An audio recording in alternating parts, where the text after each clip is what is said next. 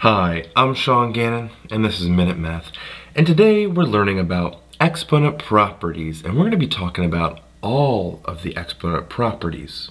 Minute Math. When you need help, you use Minute Math. We're given 4 exponent properties here, and we're going to have 4 more at the end after we finish these, okay?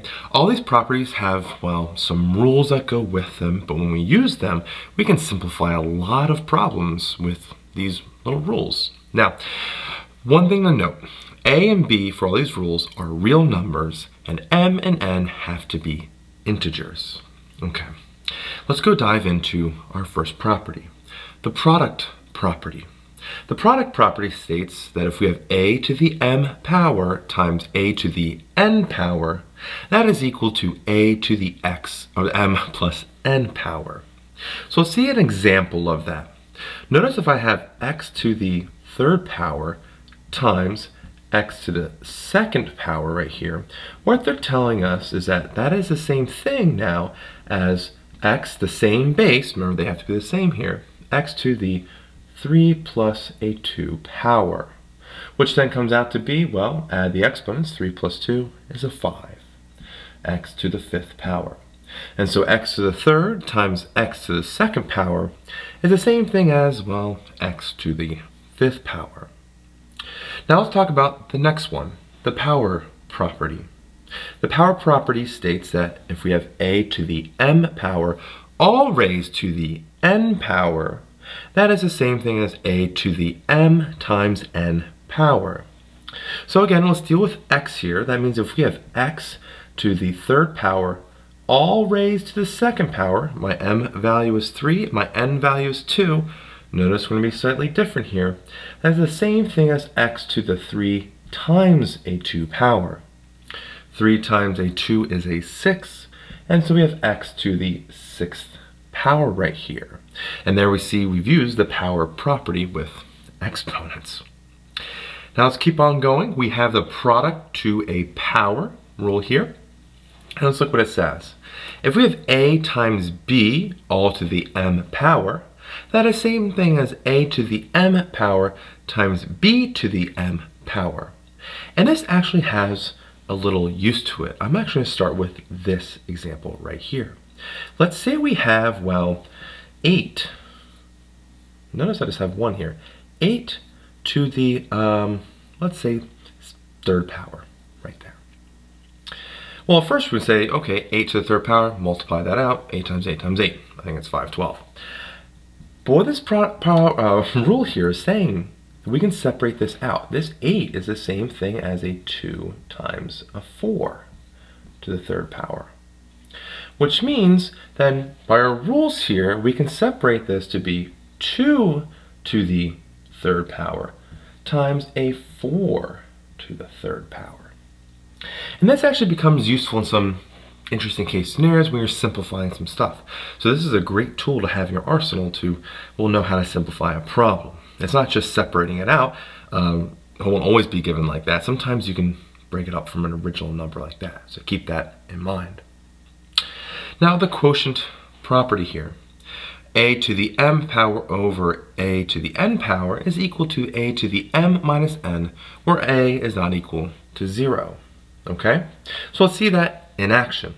Let's go with x, well, to the third power over x squared. We have a to the m, a to the n, same base of x. That is the same thing as, well, x to the 3 minus 2. We subtract the exponents, 3 minus 2, and that is an x to the first power, right there. And there we have it. We've gone through 4 properties. I'm going to go erase this, and I'll see you in a second, and we'll have 4 more properties to review. And so, just like that, we have 4 more properties to review. Our first one here is the zero exponent property. What it tells us is a to the 0 power equals 1, where a is not equal to 0. Well, what can a be? Well, any real number. So what if a is, 972? We raise that to the 0 power, bam, it's just a 1. Any real number for a, raise it to the 0 power, you get 1, it just can't be 0, your a value. The second one here is quotient to a power property. This tells us that a over b all to the m power is the same thing as a to the m power over b to the m power, where b is not equal to 0. So if we see an example of this, if we had, well, let's say x over y all to the third power. Well, that could be rewritten as x to the third power over, well, y to the third power. And if we want to see it with some numbers, let's say we have, well, 1 over, 3 all squared. Well, that's the same thing as 1 squared over 3 squared, which, well, you can simplify. 1 squared is a 1, and a 3 squared is a 9, right there. The next one here, almost near the end, are the properties of negative exponents. This one has little 2 parts to it right here. Okay? A to the negative n power is the same thing as 1 over a to the n power, and 1 over a to the negative n power equals a to the positive n power. So let's see an example of each one of these. If we had, well, x to the negative third power, we then would rewrite this to be, well, 1 over x to the positive third power. Similarly, if we had 1 over a to the negative n power, let's say 1 over x to the negative 2 power, that is going to be the same thing as saying, well, x squared. Okay? Think of it as the negative exponent really can move it to the numerator or denominator opposite of where it is, and just make it positive. Lastly, the quotient to a negative exponent. We have a over b all to the negative n power, and that equals b over a to the n power. Notice that the a and b swap places. So let's see an example of that. If we had a 2/3, let's say to a negative 5th power, then that would be the same thing as rewriting this to be a 3/2 to a positive 5th power.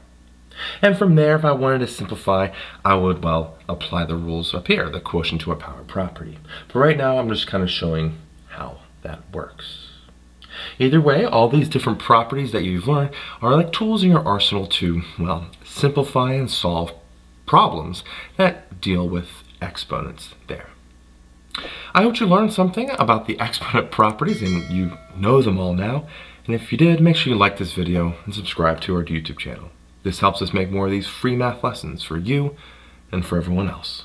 So as always, thanks for watching.